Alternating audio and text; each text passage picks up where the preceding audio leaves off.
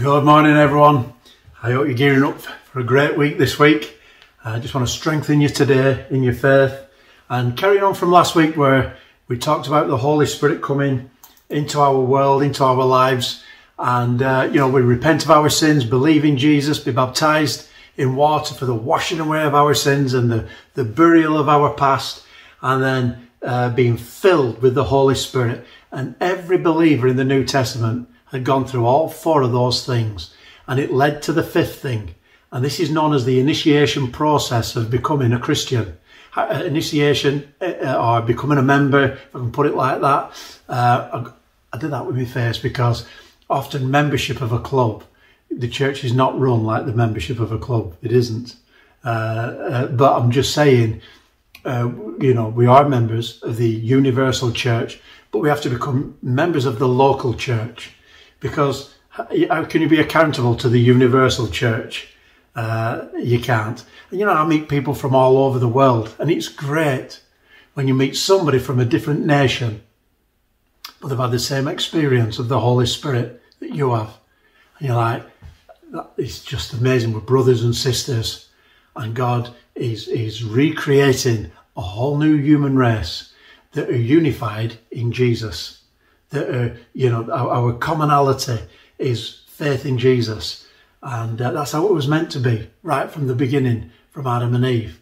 But anyway, I want to get into this because the early church was filled with the Holy Spirit. 120 ordinary believers got filled with the Holy Spirit and spread the gospel right around the world. And you know what? It's still going on today, and I find it amazing. So we need the power of the Holy Spirit. And, it says, let me go into Acts chapter 2. And it says this, Acts chapter 2, verse 1. When the day of Pentecost came, they were all together in one place. And suddenly a sound like the blowing of a violent wind came from heaven and filled the whole house where they were sitting. They saw what seemed to be tongues of fire that separated and came to rest on each of them. That's important. The Holy Spirit filled, baptised every one of them, 120 people. But it was like a tongue of fire on everybody's head. He filled them individually. So they all had their own personal experience of the Holy Spirit. And often we talk about, have you had a personal experience of Jesus? But really, what we're talking about is a personal experience of the Holy Spirit. He's the part of the Godhead that we relate to now. And let me just finish this scripture. It says, all of them.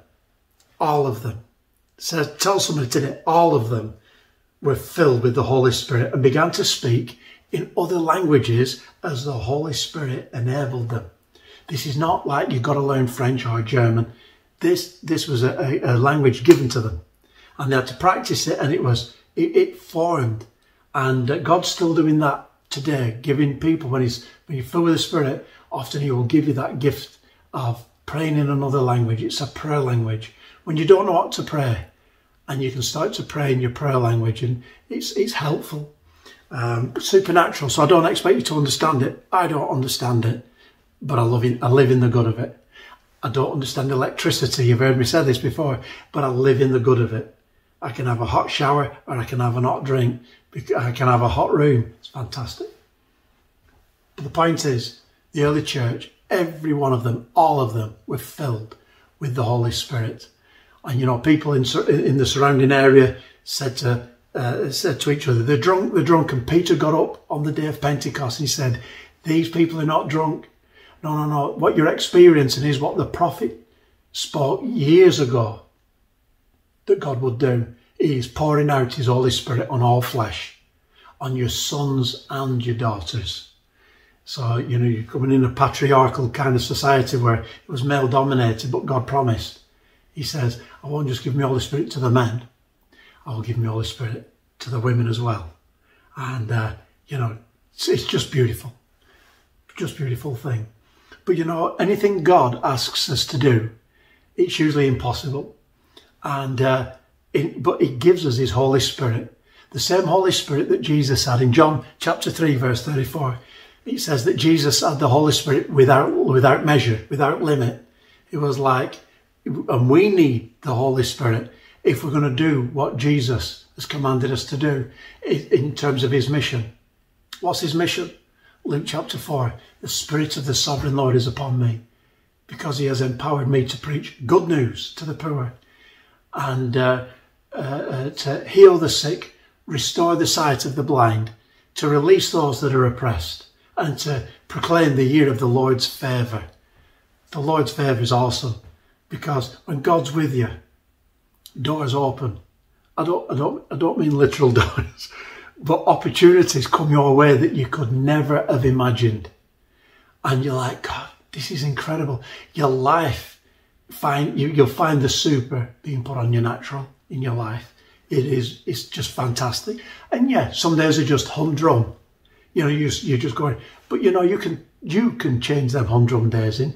Start singing a song to Jesus. Start singing, you know, you can get happy if you want to be happy. If you choose to be sad, that's up to you. But, you know, you start to have this new life in Christ, and it is fantastic. So every believer needs to be baptised in the Holy Spirit, and then each day to go on being filled with the Spirit. And in Acts chapter 4, twice, on 2 occasions, it says, and Peter filled with the Spirit. So, and later on, Peter filled with the Spirit. It's an ongoing thing, because as we keep being filled daily with the Holy Spirit, things inside of us will change because the Holy Spirit's active and he convicts you sometimes of what you've said to somebody or how you're treating somebody or a bad attitude or something that's gone sour. And he convicts you and says, I don't like that. Come on, I can release you. Give it to me and I'll release you from it. Isn't it funny so often we don't want to release even our sins? You know, God will set you free from your enemies, but not your friends. And when we make sins our friends, it doesn't help us. The Holy Spirit just waits. He doesn't force himself. He disciples us at our pace. So if you're frustrated with yourself today and the way your Christian life, your life is, then it's like, have a look on the inside and see where have you compromised? What are you doing that you know the Holy Spirit doesn't like? And turn, repent, because you know how to do that now. And everything you need to do really has been involved in your initiation process. Repent, go on believing. You don't have to get baptised again in water, so that's good, but you live in the good of it. When you're tempted, you can turn around to Satan and say, I'm dead to this. You were at my funeral. I got buried in water. And so, have you ever tried to tempt a dead body? You get its attention, you can't because it's dead to what stimulus you're trying to put there. And it's the same with you and me. We are dead to the old ways and we're alive to Christ. But you see, the old ways are still with us if we allow them to be. And you have to choose daily to be filled with the Spirit to move on with it. So we live in power, not just like muddling along. There's power from the Holy Spirit available to us every day. The Holy Spirit gives us power, but he gives us assurance as well. Assurance that we're right with God. And you know, when we sin, the first thing to leave us is that assurance. And it's not because God's left, it's because he's waiting for us to repent. And I'm speaking to somebody today, you need to repent. Repent is good. It's turning from your sad, sorry, sinful life into God's dynamic future. That's what it is. And, you know, my sad, sinful life, don't take it personally. You know, as I turn from that, I come into God's dynamic life. And I want that. You know, transformation is another thing that the Holy Spirit brings. And the Apostle Paul in Acts chapter 7 talks about what it's like before you're a Christian. He says, the good I would, I don't do. The bad that I don't want to do, I find myself doing. And he says, I realise there's nothing good that lives in my sinful nature. You know, when people think that they're innately good, we are not. We are all sinners. And we've been spoiled by sin and soiled by sin. But here's the thing. He asks the question, who will save me from this body of death? And he says, I thank God for Jesus Christ. And in the next chapter, chapter 8 of the book of Romans, it says, there is therefore now no condemnation for those who are in Christ Jesus, because the law of the Spirit of life has set us free from the law of sin and death. In other words, we don't have to live in, oh, I know what I should be, but I'm not. Oh, I know what God wants me to do, but I just don't do it. No. When you fill with the Holy Spirit daily, that word is important, daily. You're coming like an express train against your sin. And you're like, no, I'm not having this anymore. I can be free from this. Romans chapter 8 says, I can be free because the Spirit of life, the law of the Spirit of life has set me free from the law of sin and death. And you know something? When you're not being filled with the Holy Spirit, I should say, when there's a neglect to asking God to fill you with the Holy Spirit, there's only sameness, there's no creativity. There's no life and flourishing. There's just death. Even though you say, well, I'm a Christian, yeah, but you're not going on being filled with the Holy Spirit. And so it's gone mouldy, is your life. It's gone dead. And there's nothing new, creative in your life. There's no energy there. There's no life. I'm speaking to somebody today, and it's because you're not going on consistently being filled with the Holy Spirit like the early church was. And you know what we're reduced down to is we go back to our sinfulness, and there's no satisfaction. And you just think, well, Christianity doesn't work, and it doesn't unless you cooperate. And when you do cooperate, you're living the good. Listen, I don't always get out of bed like this, alive and energized.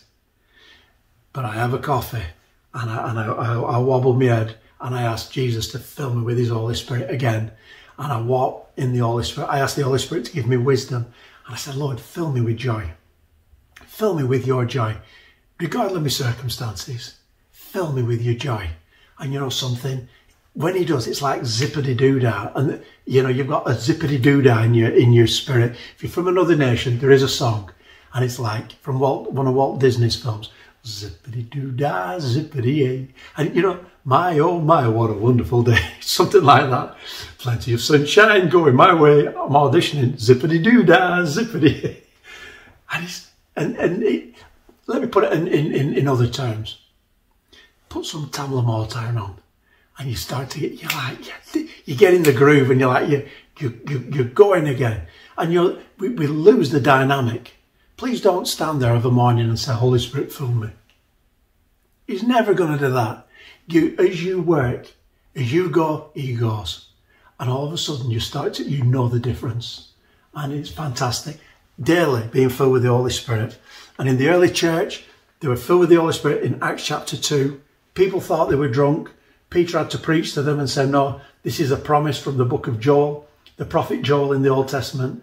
But also, this Jesus who you crucified, God had anointed to do all the miracles amongst you. You saw him, and you saw these miracles, and yet you crucified the author of life. You crucified the Lord of life. And the crowd were cut to the heart, the Bible says, and they said, what must we do to be saved? And Peter says, repent and be baptized, every one of you, for the washing away of your sins, or for the forgiveness of your sins, and you will receive the gift of the Holy Spirit. And 3,000 people got baptized that day, and they received the Holy Spirit. And that was awesome. What's the next movement right at the end of chapter 2 of the book of Acts? It says 3,000 were added to their number. Whose number? The church's number. How many were in the church? 120. That's church growth. I don't know what percentage it is, but 3,000 now need discipling, now need to have the scriptures explained to them and helping them, to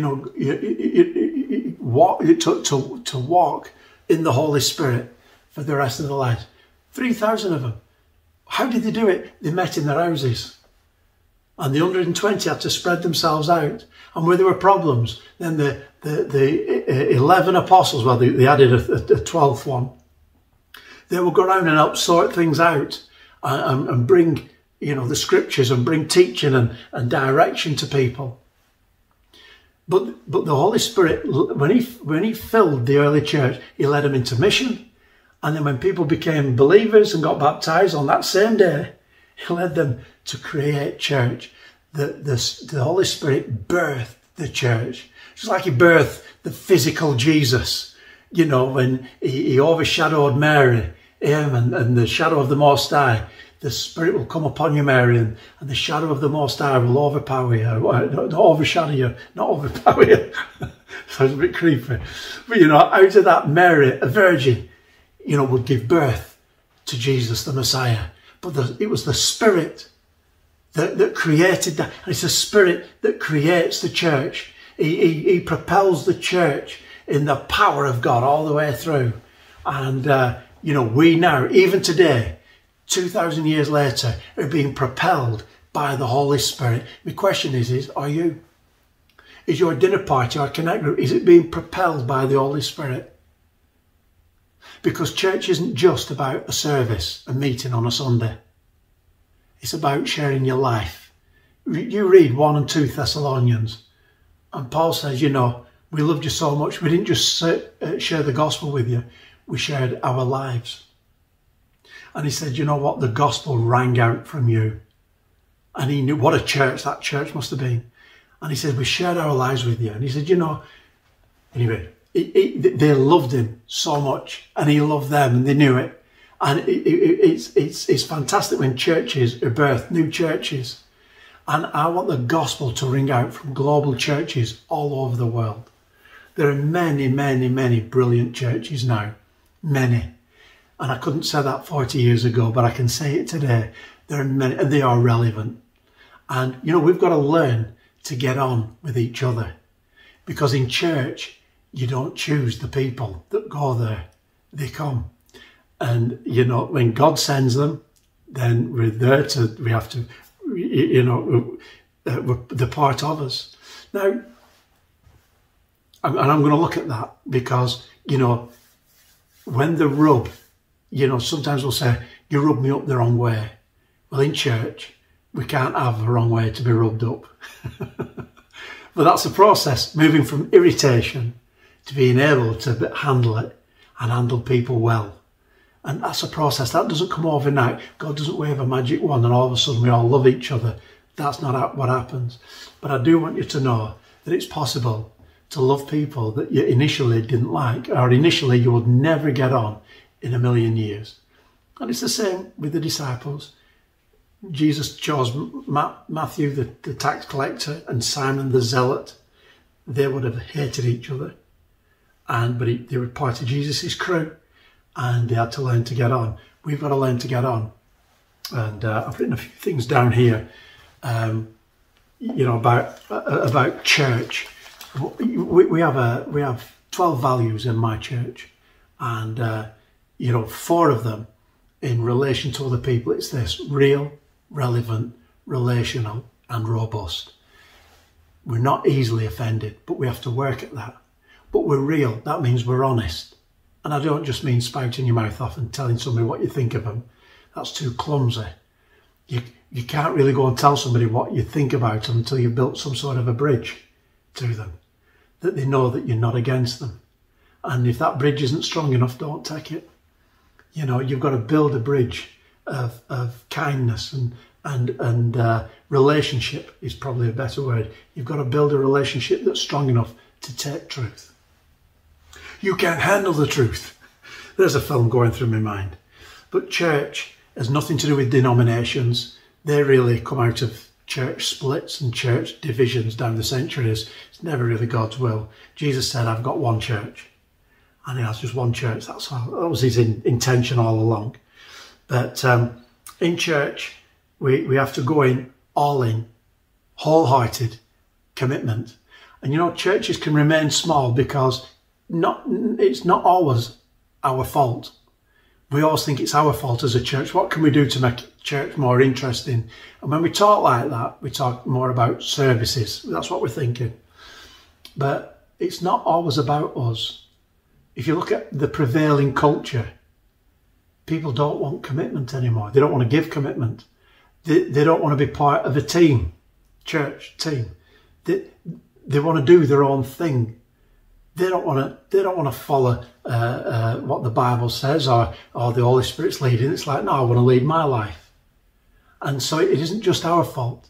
You know, God can offer us eternal life and people can walk away like the rich young ruler did. And he walked from Jesus. What must I do to inherit eternal life? That was his question. He was rich, he was young, and he was a ruler. He had everything going for him, but he knew there was something missing. And he said, what do I have to do to get that something? And Jesus said, it's simple. Go sell all you've got, give it to the poor, and then come follow me, and you'll have riches galore. You'll have eternal life. And it says, the Bible says he went away sad because he had great wealth. And Jesus wasn't having a go at wealth. Jesus is not against us being wealthy, quite the opposite. That's what he wants us to be. But it's not about us having wealth. It's about wealth having us. And it's when you're chasing money, and it's money, money, money all the time and nothing else. And it's like, that's not a life. That isn't a life. And maybe I'm speaking to somebody today, and you see Jesus's idea of all in is nothing before him. Have him as number one. And honestly, wealth and riches will come your way, they will. But, you know, and that's not automatic, but the scriptures can show you how to live in such a way that when God's favour comes, you know how to handle it and you know how to manage it, manage the miracles that come your way. Some people get miracles and just squander them, but others manage the miracles. Anyway, I digress. We have to learn in church to relate. That's a process. I love that word, process. When I first became a Christian, I wanted everything to be a miracle. Bam, bam, bam. Like, come on, let everybody see how powerful God is. But I realise some of the most powerful things is where we work things through in process. And there's principles that we can employ. So it's not magic. So when it's not going right, we can look at what principle's missing, or where we're overlooking something, or we've forgotten something. You're like, we need to go and put that right, and then the principles will work. The Bible talks about holding together. In Ephesians chapter 4, verse 3, Paul says to the church, make every effort to keep the unity of the Spirit. It's an effort. It's like building a family. It's easy to argue and find fault with each other. It's difficult to keep the unity of the Spirit. And find the 1% that you do get on and give it 100% commitment. Find the 1%. That's all you have to do. And we have to learn these things. Love is the cement. And I'm not talking about sentimental love or anything like that, but love where we can speak truthfully and honestly with each other, and they know that you're not just having a go at them, and you know they're not just having a go at you. They're seeing things and they're saying, this isn't helpful. Can we talk? Can we grab a coffee or a beer together and let's talk about some things. Romans chapter 5 verse 5 says, the love of God is shed abroad in our hearts. And it's the love of God that helps us to love people that we don't naturally get on with, that we don't naturally hang out with. Love will be tested. You need to know that. Love will be tested. You'll offer love to people. It can be rejected. I've been rejected so many times. But this is not romantic love. This is where you've helped people, you've encouraged them, you've led them to Christ, you've baptized them, you've married them. They found a partner in church and you've married them, and then they just disappear. They just walk off, and you think, what were all that about? But I realise that not everybody that comes to my church should stay at my church, and I like to be free at letting people go. And because if they don't want to be here, I don't really want them to be here. I can only build with people that are committed, because I want to ask for commitment. And I'm saying, if we're going to do this, whatever it is we're going to do, it's going to take commitment, not just good ideas and not just talkers. And but love will be tested, and we have to learn to forgive. We have to learn to be patient with people, because when they do rub us up the wrong way, if we've still got a wrong way to be rubbed up, we have to remember that God accepts us and He's patient with us with our faults. And how many people are having to be patient with me or you in church because of your faults? And they are being patient with us. And you're like, come on, let's make it easier for them. Let's change. Let's ask the Holy Spirit to, this is not just eternal life, this is our internal life. He wants to transform us from the inside out. Church is a great idea. And, you know, even to be a church leader, you've got to be good at bringing your own family up, because it's like a family. But it gets bigger than a family, or if it's it's an extended family. You know, there's just so many people, and it needs leaders that can lead well. And if a church is going to be successful, it needs followers, not just leaders, but it does need leaders. And it needs fellowship and not just fellowship, you know, where you can be, you're teachable, you can be led by the leaders. And we have to learn that. Even the Bible says, you know, don't make it difficult for your leaders, for those who work hard amongst you. You know, because what reward is there in it for you if you make it miserable for them? It's like, yeah, it's so true. Whoever wrote that in the book of Hebrews really understood some things. But I want to finish with a story in the Gospels of a woman. And she's one of my favourite characters in the Bible, because she had a daughter who had an evil spirit that kept tormenting this little girl.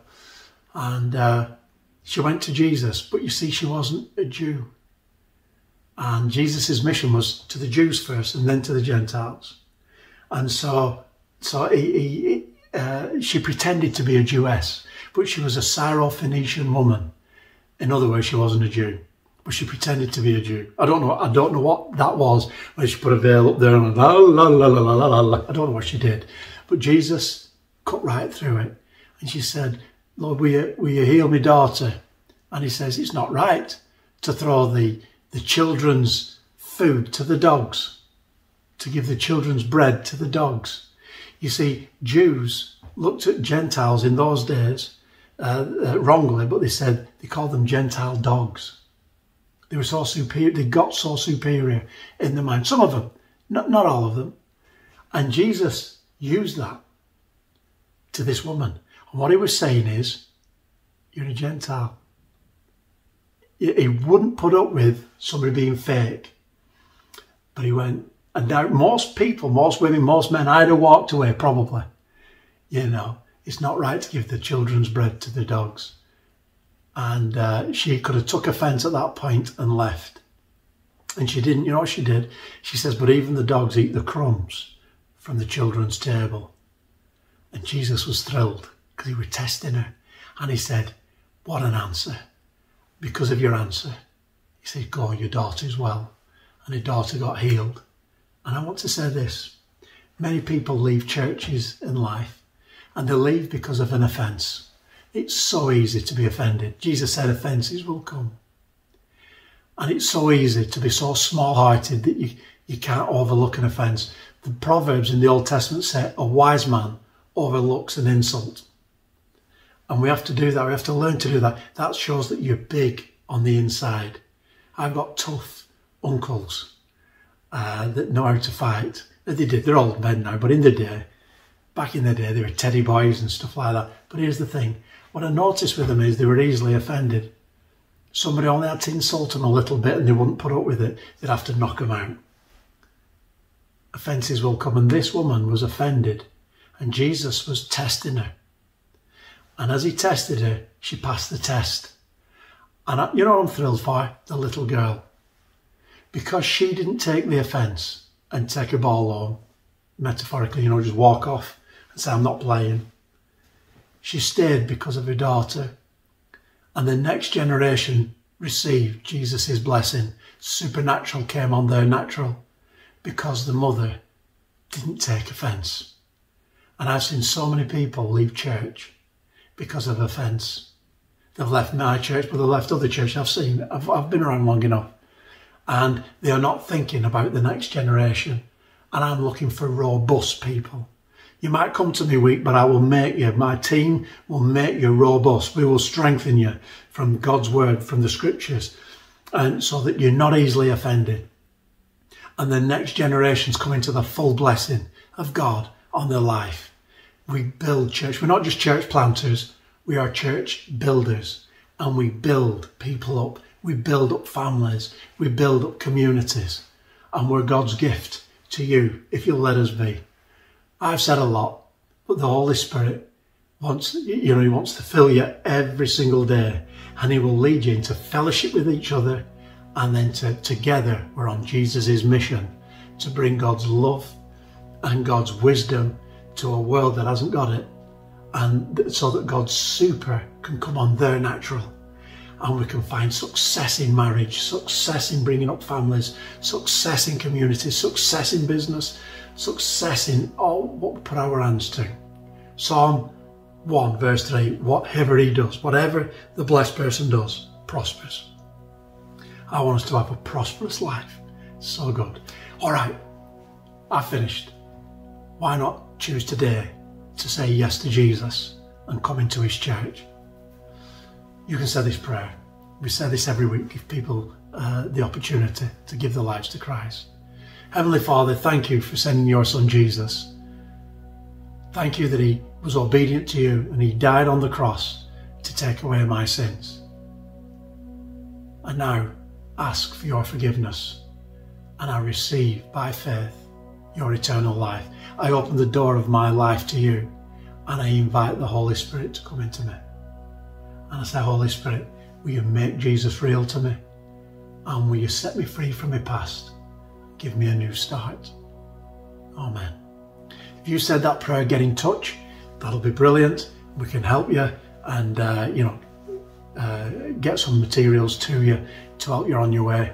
But if you notice here, we always have the global sign, Global Church. Our mission is making disciples, planting churches, reaching cities. Wherever you're listening to from today, get in touch with us and say, I want to be trained. I want to be part of your team. I want to be part of your mission, part of your church.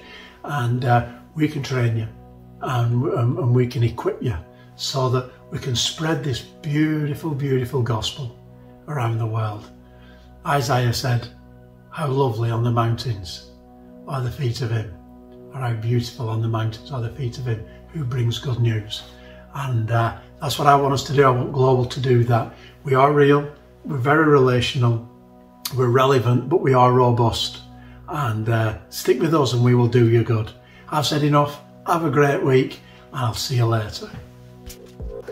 Thanks, Dave. Another great message there. You know, if you responded this morning or you wanted to respond, then please do get in touch with the person who invited you or drop us a line on the information below.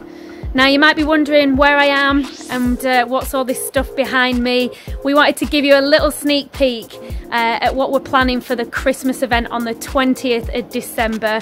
We're down at the Rock Tech studio and we have got some awesome things lined up for you. So we wanted to just remind you, get it in your diary, the 20th of December. We're going to be watching this in smaller watch parties and it is going to be live on YouTube. So get inviting your friends' church and come on, let's get into the Christmas spirit together.